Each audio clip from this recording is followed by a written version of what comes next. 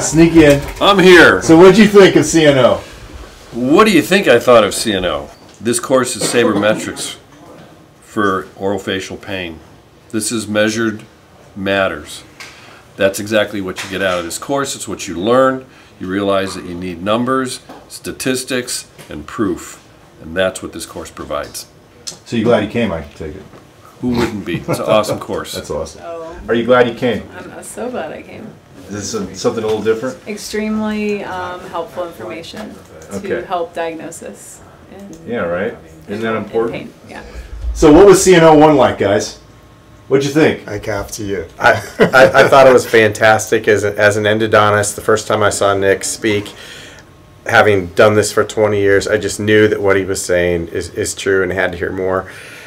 It's my toolbox, my instruments, my paradigms, everything has just been expanded tremendously, and I am so much better for it, and I can't thank you enough for giving me these tools to help my patients and help my referring doctors, and I can't wait to spread the word.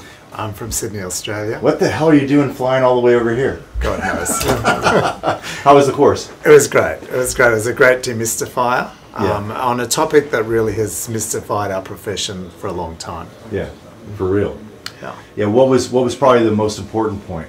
Oh, I think just the sort of the way all the joint stuff was explained, and the necessity for measuring matters. That's right. Yeah. Occlusion, because joints, I don't know because I heard a couple of days ago, just as an example about the importance of measuring things, in as much as, if a doctor takes your blood pressure and says, you've got high blood pressure, you need meds, and then you come back for an evaluation and he looks at you and goes, you look fine, right? Without measuring it, no patient's going to accept that. No, of course not. Yeah. I just think you have to do it if you're interested in or treat orofacial pain, or you want to diagnose folks and get them into the proper place.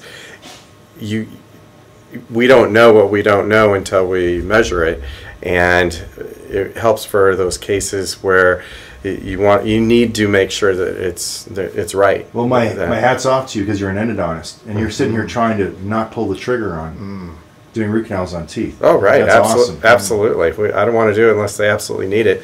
And now there's a lot more of these cases where I say I'm not sure what's going on, but I'm not ready to do a root canal here. It's blown away a little bit of the fog, and I know that if I keep going, it'll become clearer and clearer. Yeah. Go ahead.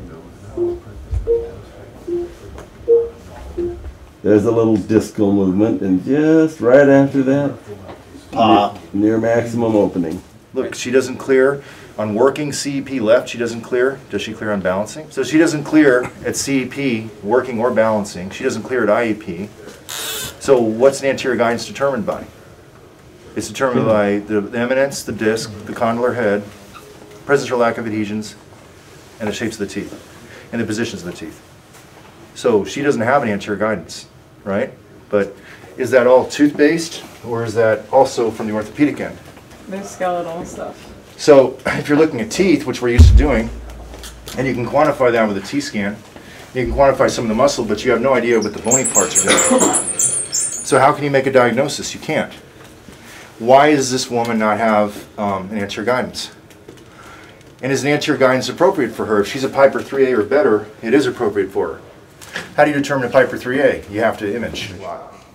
Orthodontist on a girl in particular, anterior open bite, they'll close the bite, opens back up.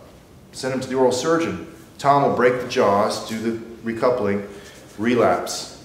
Correct? Almost all the time. So I wonder why that is. We just say they relapse. I know, that's the diagnosis. That's bullshit. That's what they. I know, I get it, and Tom too. But see, Tom's an ethical guy, so he really he loves this stuff, right? Because it's kind of outside the box to where he's like starting to explain things that he's seen and never really thought about. It's because he wasn't trained and no one around him's doing it, right? Oral surgeons say 10% relapse on a L4-2 osteotomy. Probably higher, right? I think it's over 50 from my experience. Okay, how thick's the disc? About 2 millimeters. So there's a rule of twos. But it's more than just a 2 millimeter thick disc. If I have more than 2 millimeters of anterior uncoupling, Ding, ding, ding, yellow to red alert. Foundation. Remember, we're supposed to be experts at teeth, gums, and bites. Let's start with bites. I mean, imagine working without x-rays and being a dentist. Now, I can't imagine working without an MRI. Because I know how important this is to the bite. And you guys get it now too, right? I always do my MRIs in MIP, IEP, and fully translated. Why? Because I'm never treating in CR. There's the D line, the green's at 100%. That was the left excursive movement.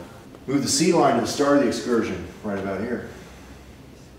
See things start diverging? Makes sense, right? So you start getting subtractive on all these other people you're trying to cure their TMD problems.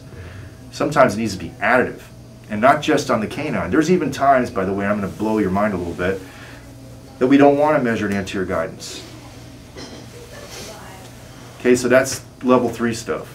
You got to learn how to do this first, and you're going to be able to help a lot of people with this, but you're not going to be able to help all of them. You're going to have to know there are times where it's actually going to be counterproductive. All right, so what taught me that is a lot of experience working with Piper and scans.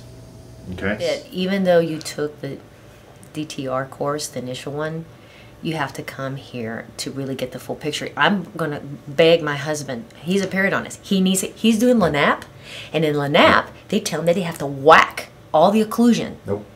I know. And they can barely touch, and they oh my gosh. Nope. They're telling, and he's going at it. Nope. But I wonder if TAL would be a whole lot less hyperactive and flex those teeth less and activate those A betas less and the PDL less if I reduce that flexure and maybe decrease her sensitivity. Now, I can't promise you that it's going to go away for her. I can tell you that she's a good candidate. And why? Because now I'd ask her, why are you here? So why are you here? So modern doctors are realizing that the joint foundation is no longer the periodontium and the teeth, it is the hinge axis itself, basal bone, alveolar bone, remember all that stuff? This is state of the art.